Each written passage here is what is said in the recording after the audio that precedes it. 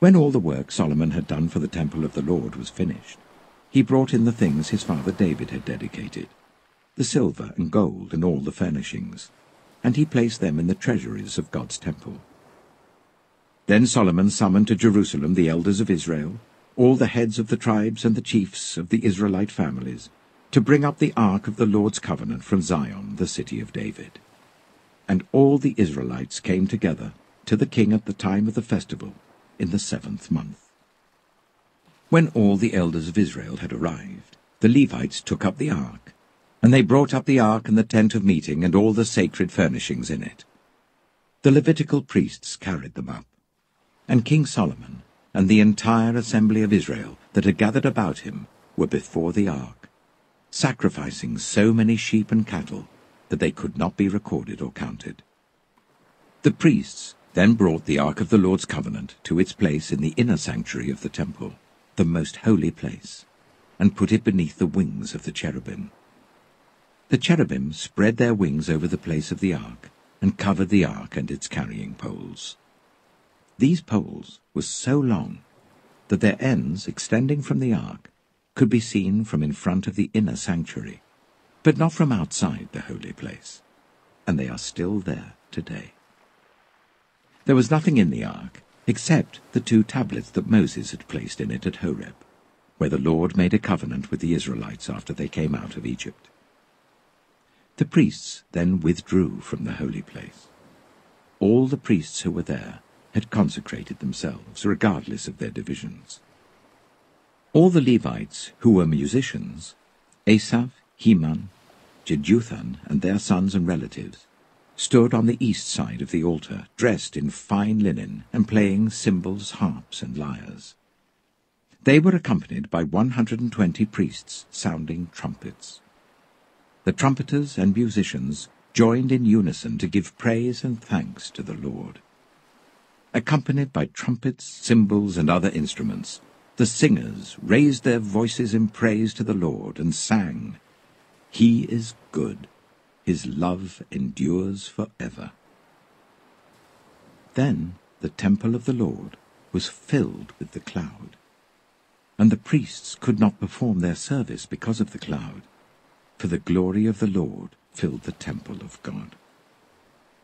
Then Solomon said, "The Lord has said that he would dwell in a dark cloud.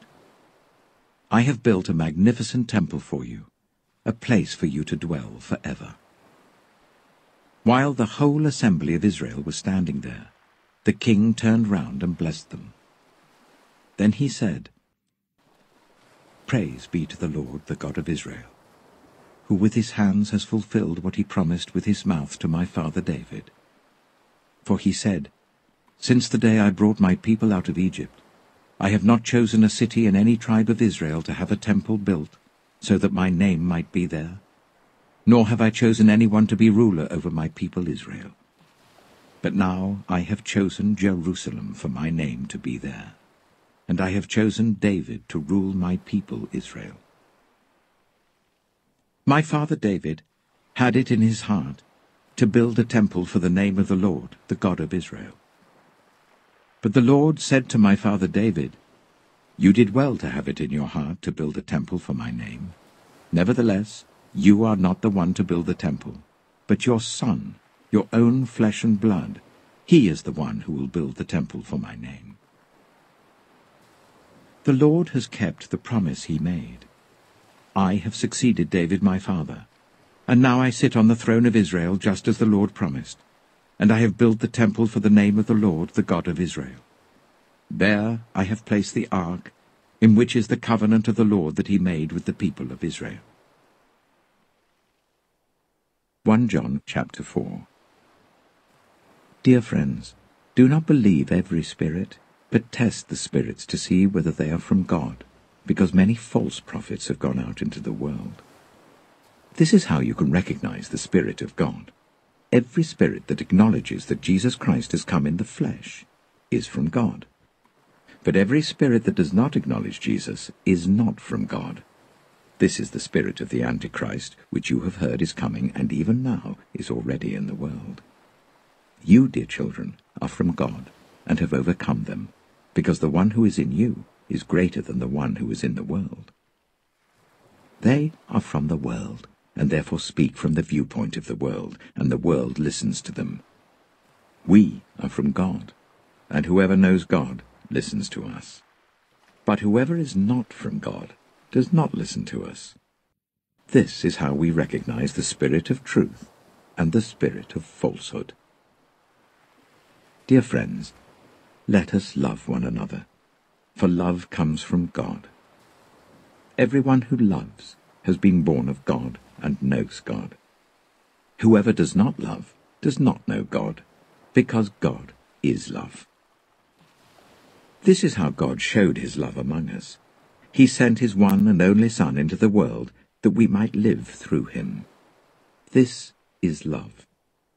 Not that we loved God, but that he loved us and sent his Son as an atoning sacrifice for our sins. Dear friends, since God so loved us, we also ought to love one another. No one has ever seen God, but if we love one another, God lives in us, and his love is made complete in us. This is how we know that we live in him and he in us. He has given us of his Spirit.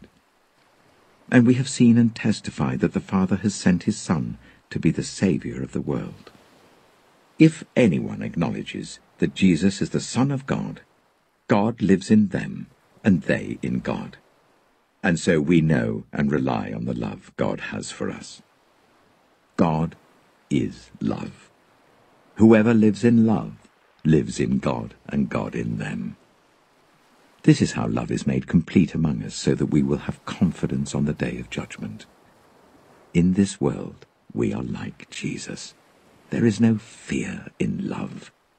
But perfect love drives out fear, because fear has to do with punishment. The one who fears is not made perfect in love. We love because he first loved us. Whoever claims to love God, yet hates a brother or sister, is a liar. For whoever does not love their brother and sister, whom they have seen, cannot love God, whom they have not seen. And he has given us this command: anyone who loves God must also love their brother and sister.